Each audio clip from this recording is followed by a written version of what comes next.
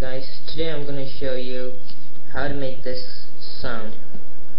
The things you need are a wine glass, a nice wine glass with its surface smooth. It has to be a smooth surface, and you need some thin liquid. Even water will work, and don't worry, this is not alcohol, this is just grape juice.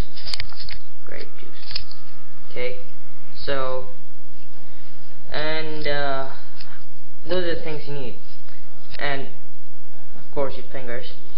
Okay, so first, how to do it is like you dip your finger here, and the surface must be smooth.